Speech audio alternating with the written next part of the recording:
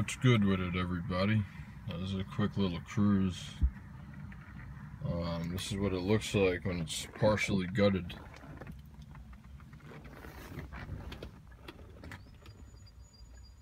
Alright, this shit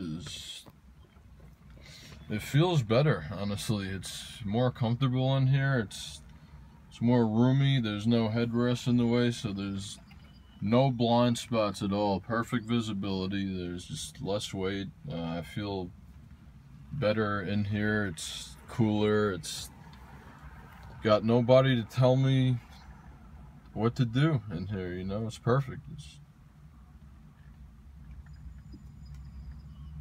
very peaceful. Solitude, you know. Passengers are just, it's not worth it, man. It's a distraction. You gotta be safe. But yeah, this thing is running better than ever.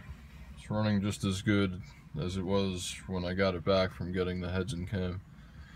Only problem I'm having right now is I still need a higher stall converter, like 2400, 2600. It would fix a lot of things, because that's the only thing. But yeah, man, posted up at Brand Ave Middle School.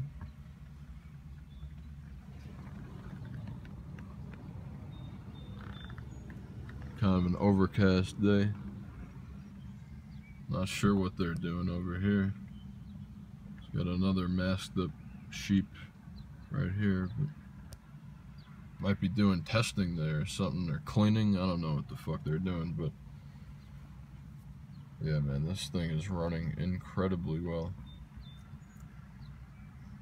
Let me guys know what you want to see next. I'm definitely gonna cut the springs soon. Just try it on the 5.9 first.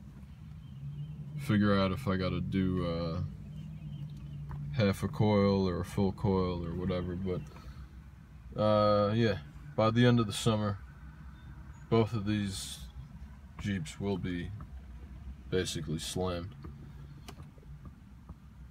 It's gonna be lower than where it is now, for sure. But yeah, man, it's V8 signing out. Told you I'd make another video during the day, so I'm a man of my word.